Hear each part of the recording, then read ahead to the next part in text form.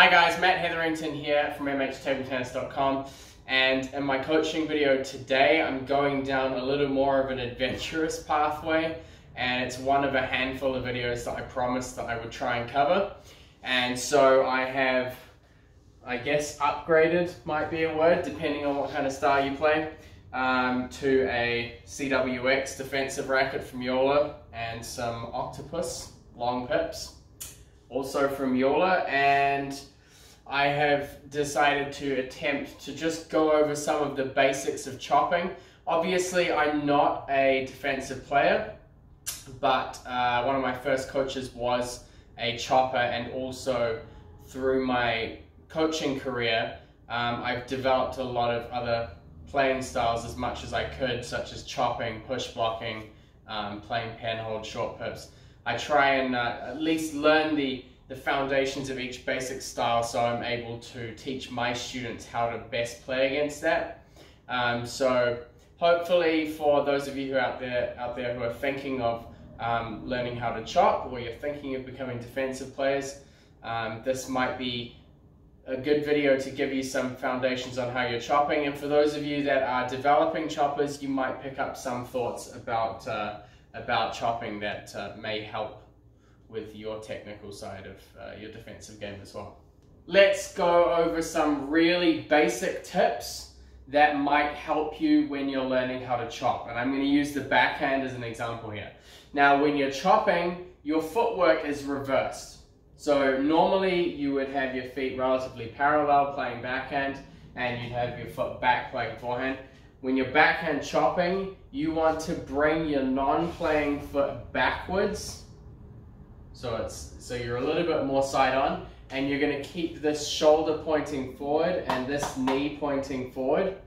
And that's going to give you some more space to bring your racket back, but also have your shoulder and your knee as point for you to play forward towards the table. Once the ball's come off your opponent's racket and it's coming towards you, first thing is this foot comes back. As this foot comes back, you want to bring your racket up. Okay, so getting your racket up around shoulder height, or at least above the ball. It's different for each player depending on how comfortable they are, but you have to get your racket above the ball. And as you do, you're going to bring your core back this way and have your body weight up over this hip here. Okay, so you're drawing back onto this hip and bringing your racket above the ball. This is your starting position.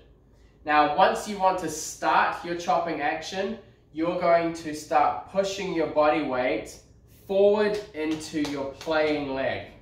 Okay, so the same leg that matches your racket hand, you're going to push forward. Okay, so your body weight's going to come down this way, and as your body weight comes down, your core is going to rotate back the way that it came in the beginning and down towards the ball, and your racket's going to come through this way. Now, you can add a little bit of tightness through here on the contact, so this last little bit here, you can kind of use a bit of wrist and thumb and fingers to accelerate through the contact. One important thing in the beginning when you're learning the basics is to try not to make the stroke too much to the side. You want to keep it relatively linear. Some players like to create a kind of a curve, which is okay, and it helps you control the speed of the ball, but you don't want to scoop too much.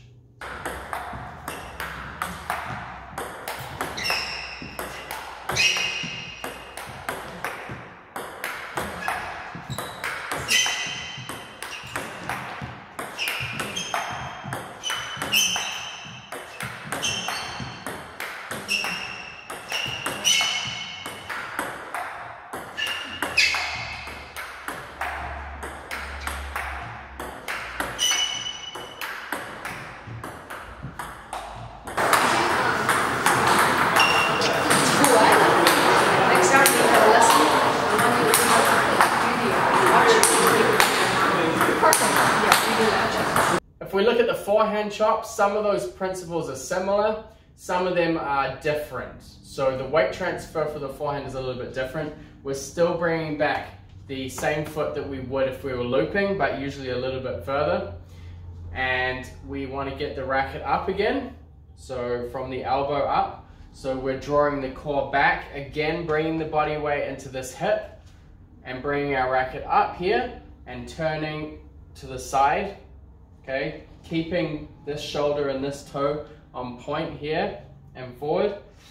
And when we drive this time, we're not pushing into the opposite leg. So when we forehand chop, we're driving down and forward with this leg. So we're very much pushing down into here and then turning through the core. So usually with the forehand chop, instead of being more linear like you would be with the long pip side, because you're using smooth rubber and you need to slow down the ball, the shape of the forehand chop is a little bit more around, and it's kind of like a C shape. So you'll start your racket high and then come around the ball and then flick through, and you're pushing down and forward through your hip and down into this leg. So from the beginning it would be foot back and racket up, push down, and then chop around. So the ball's coming in here, you're letting the ball come back more and then driving down and around the ball.